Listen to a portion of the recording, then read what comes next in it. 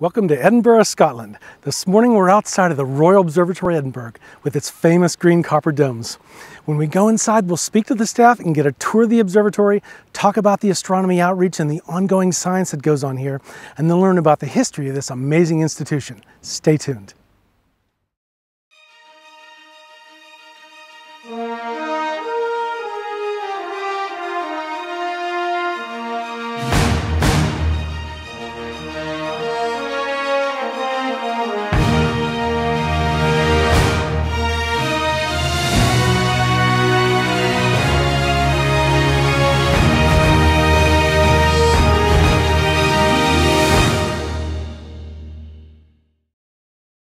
Hey, hello, hi, and welcome to episode 7 of KPO's European Astronomy Tour. Today we'll be visiting the Royal Observatory Edinburgh here on Blackford Hill in the old city of Edinburgh, Scotland. This observatory was built and established in April 1896 when 2 telescopes were moved from other installations and put here in this new observatory. The first was a 15-inch refractor placed in the East Dome and a 24-inch reflector established in the West Dome. In addition to these 2 scopes, an 18.5-inch transit circle was housed in a separate building further west. The site is currently owned by the Science and Technology Facilities Council, which is a UK government body that carries out civil research in science and engineering. It's also the home of the UK Astronomy Technology Centre, which develops major instrumentation projects in support of UK and international astronomy. This last organization was formed in 1998 from the technology departments of the Royal Observatory Edinburgh and the Royal Greenwich Observatory, Cambridge. We learned about some of this history a couple episodes ago in our European Astronomy Tour. The ATC is involved in many of the great observatories around the world. You may recognize the names of a few of these, such as the Gemini Observatory in Mauna Kea, the United Kingdom Infrared Telescope on Mauna Kea, Hawaii, also known as the UKIRT, the Isaac Newton Group on La Palma in the Canary Islands, the European Southern Observatory, and the future James Webb Space Telescope. In addition to developing all this great astronomy technology, the observatory carries out astronomical research and university teaching for design, project management, and construction of instruments and telescopes for astronomical observatories, and teacher training in astronomy and outreach to the public. Well, next up is our interview with Dr. William Taylor, who's one of the project scientists at the UK Astronomy Technology Centre. He'll be telling us about all this great science and excellent astronomy outreach that goes on at this historic astronomy venue. We'll meet him right after this break.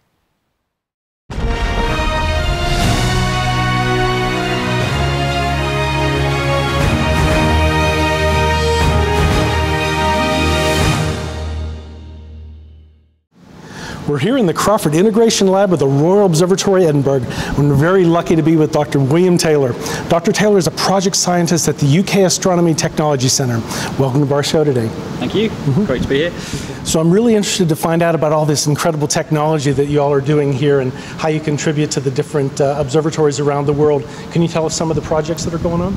Yes, certainly. So we've had a long history of being involved in projects away from Edinburgh. Unfortunately, as you're seeing today, Edinburgh is not the best place for astronomy. Right. It's a little bit wet, it's often cloudy, and so for a long time this site particularly has started to look at other places, and in the past that meant actually a lot of work in Hawaii. So we were involved in operating and running some of the telescopes in Hawaii, sort of from here. So there was staff from here got shipped out there, and spent a few years living out on the mountain and enjoying the nice life in Hawaii. That's slightly changed now that the UK's pulled back on its involvement from Hawaii, but we're involved in other projects. So we're particularly involved with the European Southern Observatory, so ESO.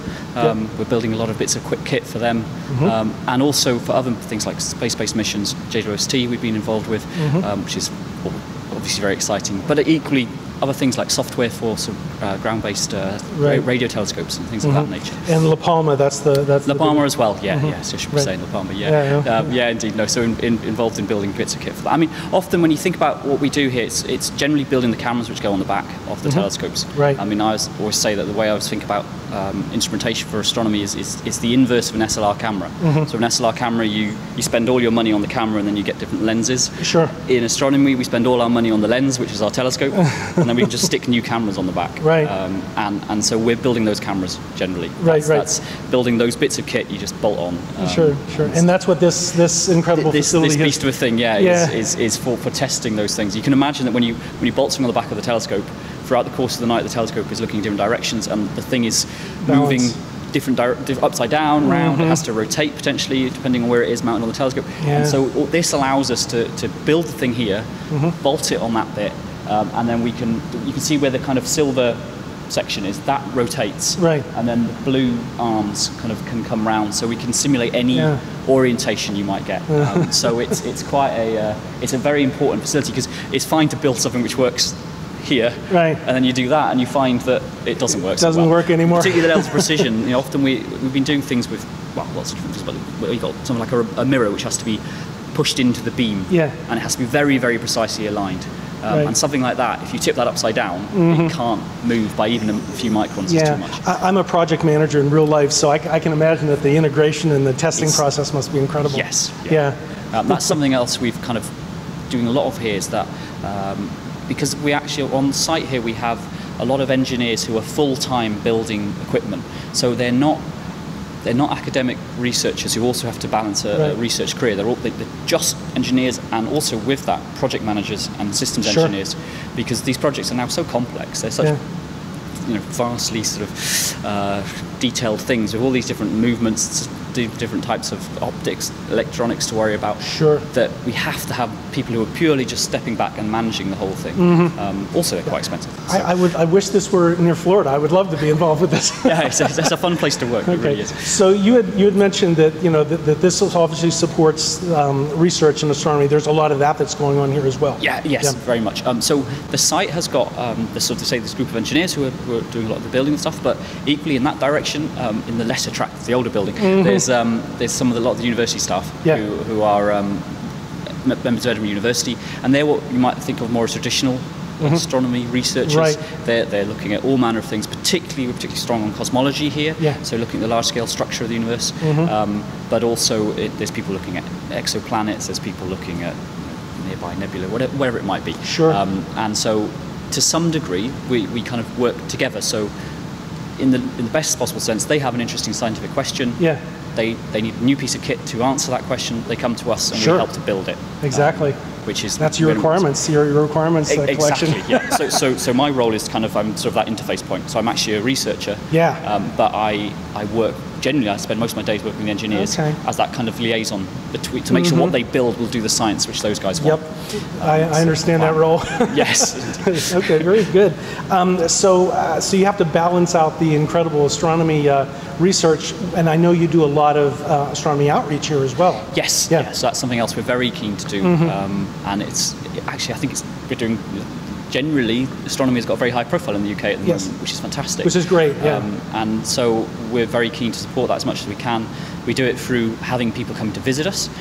So we have school groups who come in regularly. We have members of the public coming in on Friday nights. They can use some of our smaller telescopes and do a bit of observing. Well, actually, that's not true, because generally it's cloudy, so they can't. But if it was clear, they could do some astronomy.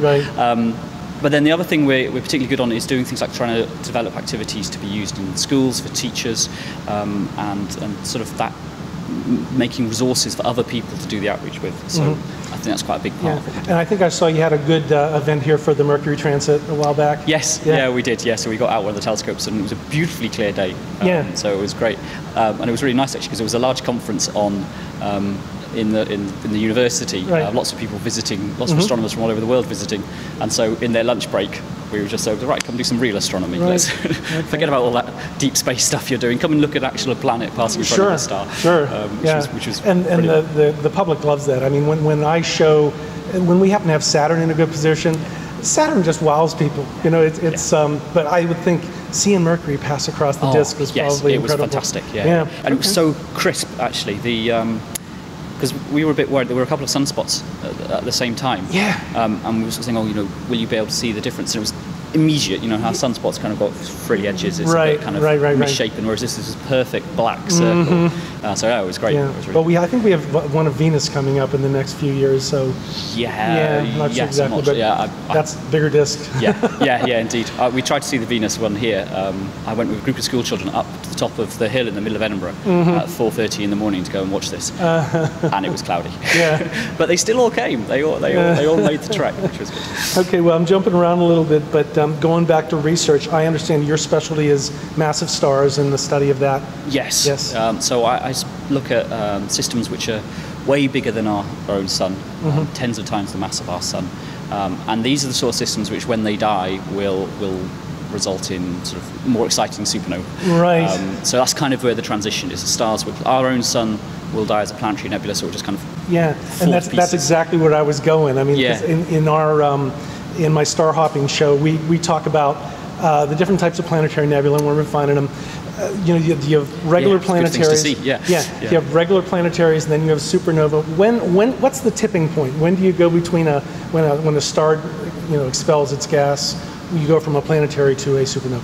So it depends on the mass of the starting star. So it's about 8 solar masses is kind of the point at which the star will, rather than fall to pieces into a planetary nebula, will go through a more cataclysmic moment of explosion, which is because that sort of mass influences the dynamics going on in the core of the star, and the different elements which will be fused in the core. So the larger the star, the heavier the element. So it changes how the star will eventually die. And so, but the funny thing is, the process is quite similar. But some of the stars, and some of the stars I've been looking at, have got strange structure around them, which look very like planetary nebula, but they're massive stars which will explode a supernova in time. But they've got similar, you know, the kind of the hourglass shaped, these kind of like it's starting to release gases. Some of them have. There's a particular group called LBV, so luminous blue variables, which appear to they change considerably in brightness. But they also appear to have, some of them seem to have these big eruptive events where they just shrug off a few solar masses of material into a ring or into. So Eta Carina is a famous one.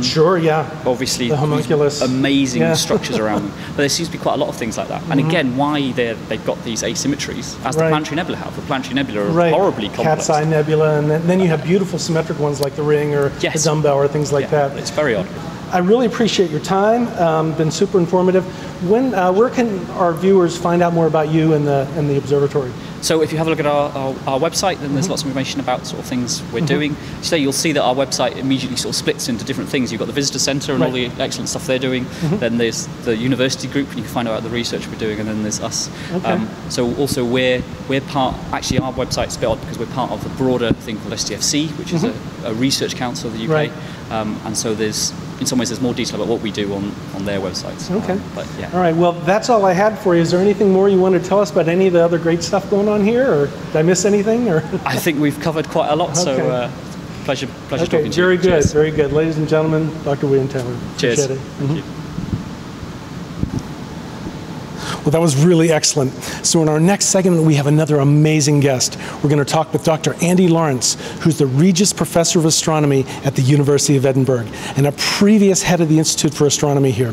He'll give us some historic background of the Royal Observatory Edinburgh and tell us about the different optical instruments that have been here. We'll also get an up-close and personal look at the 36-inch Grubb-Parsons Cassegrain telescope in the Visitors Center. We'll check all this out right after this.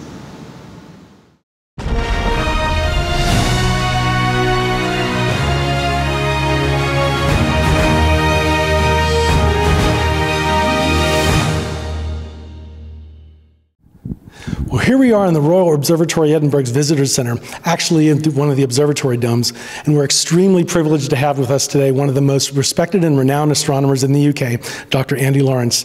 Dr. Lawrence is the Regius Professor of Astronomy since 1994 at the University of Edinburgh Institute for Astronomy, which he also headed up from 1994 to 2003.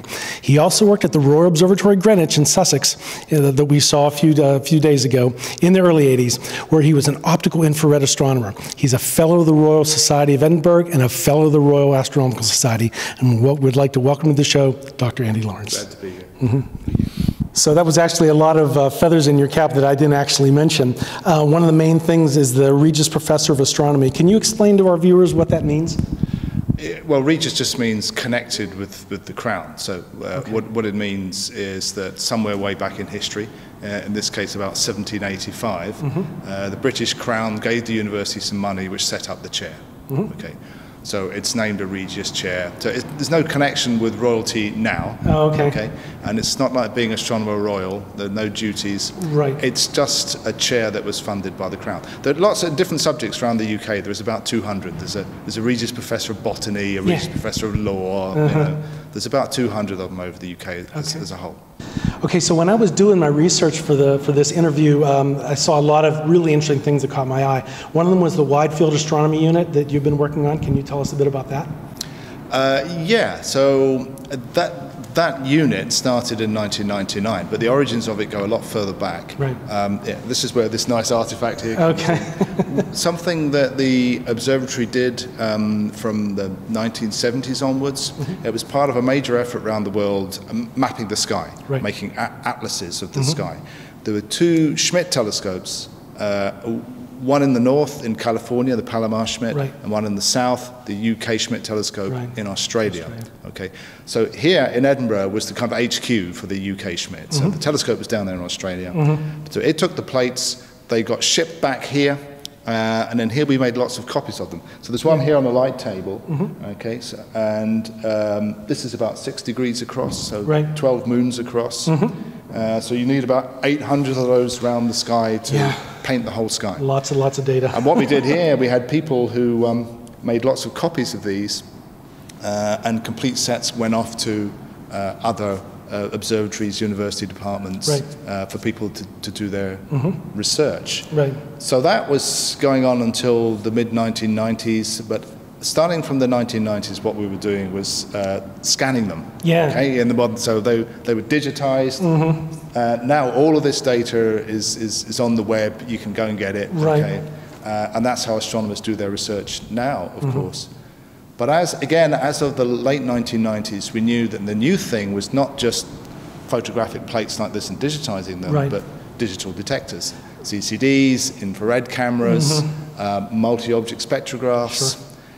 So we could see there was a need for a specialist unit that would be both a survey center and a data center. And to provide some standards to communicate with. So now we have infrared sky surveys here, UKIDS, Vista. We have the Gaia data here. We're hoping in a little while to have a copy of the data from the Large Synoptic Survey Telescope. That's the big thing of the future. But that's what we do, mapping the sky. Okay. So all this huge data needs to be, basically put together and have a way to communicate it, and that's the Virtual Observatory project? So again, that started in the early 2000s. It's still very active now. So you imagine scanning a plate like this and turning it into digital data. It's a lot of data. Okay. And then when you repeat it at different wavelengths, and then you do an infrared survey, an X-ray survey, then you have two problems. Firstly, it's a hell of a lot of data. Different versions of the same data too. And also those data sets are actually in different cities around the world. The infrared data's here, the X-ray data's in Leicester or Boston, Mass. It's all over the place. So then it becomes an internet problem. If you're sitting there at your desk, you want to pull data from different places. You can't move that much across the net. You need them all to fit each other, so you can mix and match and play with them. So it's all about standardization. So there's a body called the International Virtual Observatory Alliance, which I was one of the people that set that up.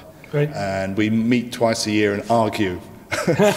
Lots of argument, lots of beers. It's all very easy, apart from you can never get the Americans to agree with the French. That's all. So with all your wonderful experience here and over the years, you've obviously know all about the history of this area and the ROE and how that works with the Greenwich Observatory. And I know you were at Hermansu originally. I was, yes. Yes, and in my research to this, I was just fascinated by all the events that occurred in the 80s and 90s. Could you give us some background on that since you were there? And yes, quite scary. So historically, there were two Royal Observatories in Britain, the Royal Greenwich Observatory and the Royal Observatory Edinburgh. Through most of history, the Royal Greenwich Observatory was bigger and more important. But through the 20th century, that started changing, and a lot of activity was here in Edinburgh, and they were pretty much equal size and importance. Then what happened was that from the 60s and 70s onwards, doing observations from Edinburgh or from Greenwich is obviously nonsense. And we started building telescopes on top of big mountains, and remote islands, in Hawaii, Australia, Sure. Canaries, Chile, Chile, and so on.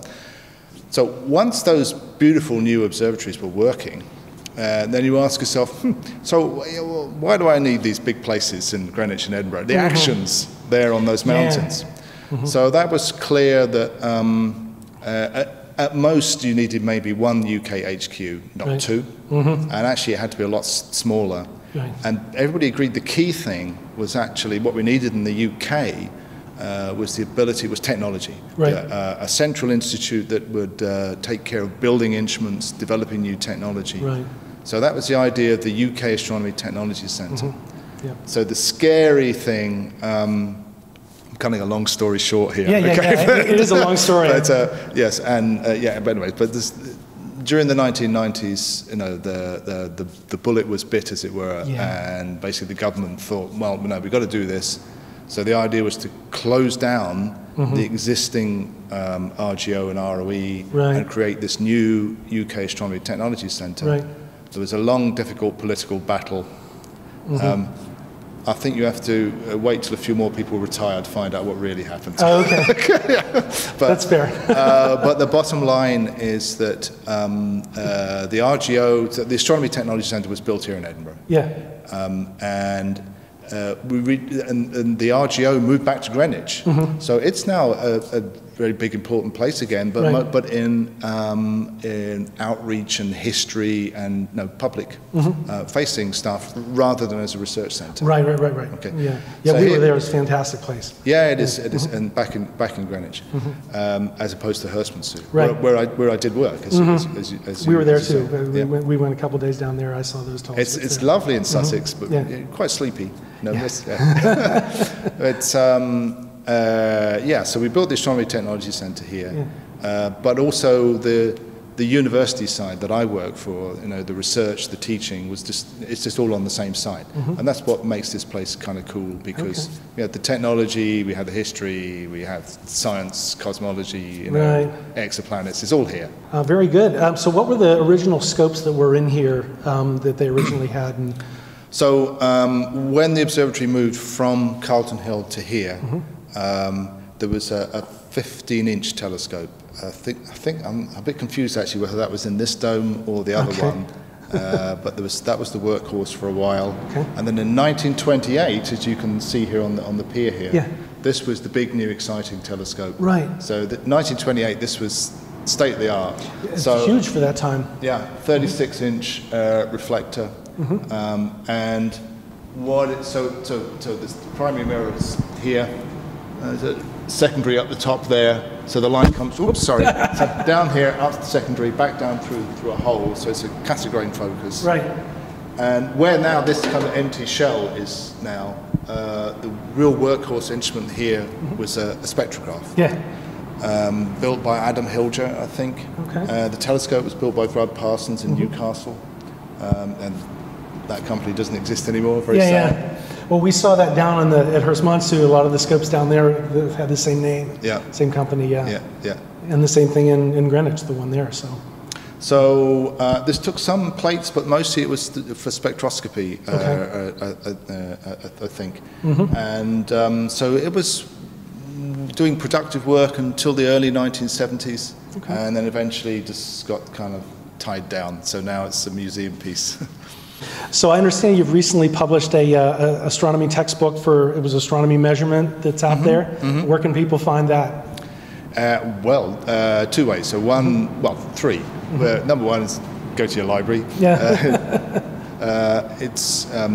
It's published by Springer. You can get it in Amazon, whatever, as usual. You'll find it on Amazon. But if you're any kind of student or university staff, you almost certainly you'll have an account with Springer. You go to Springer Link, you can get the PDF for free, or buy a softback copy for $25. Okay, and what's the title of that? It's called Astronomical Measurement, a Concise Guide. Okay. It is nice and short. Yeah, very good. Okay, well, this has been an incredible opportunity. I know you had some other things you wanted to mention. What are some other activities that you're doing right now? Well, one of the things I'm most excited about, that it's a teaching come public outreach kind of activity we run a MOOC here, a massive open online course. Okay. It's with the Coursera platform. It's called Astrotech, the science and technology behind astronomical discovery. Okay, and it's run by myself and Catherine Haymans. Okay. And so it's a 6-week course on Coursera. You can join it for free, or you can do a certificated version for $25. Okay. It's a lot easier than some of the MOOCs I've seen. When we tried to make it so that anybody can do it. Okay. So it's run twice, and thousands of students all over the world sort of did it. It was very exciting. Okay. And we're just in the middle of editing it for a new version, which should be launched a few weeks from now. So. Okay. Well, where can people find that? So you go to the web and you search www.coursera, that's coursera.org, and they're a very cool setup. So there are courses from all sorts of universities and all sorts of topics. So you can learn about psychology, computer programming, astronomy, Buddhism. That sounds great. It's great, and I've taken a lot of those courses too. Okay. You know, so so go to it. Alrighty, so I know that the professional scientists definitely have a creative side, and I understand you've done some acting in the past. Yeah, well, yes, a long something you'd like to do more of. A long time ago. Well, no, the actual acting, no, I haven't done that for a very long time. Okay. But it is. I don't know how you found that out. Yeah, but it's on your page. Is it? Oh, okay, right. Though it's true that somewhere way in the past, when I was a student, I did all the Am-Dram. I think that experience was good because. Lecturing is a bit like acting. Yes. You know? So you do learn. Sort of in this kind of thing, right? To look people in the eye and speak loud. And so it's as simple as that. Very useful. Yeah. Okay. Yeah. Well, very good. I really appreciate your time, and thank you so much for speaking with us. And I hope you all enjoyed it, ladies and gentlemen. Dr. Andy Lawrence. Nice to meet you. Thank you. Appreciate it.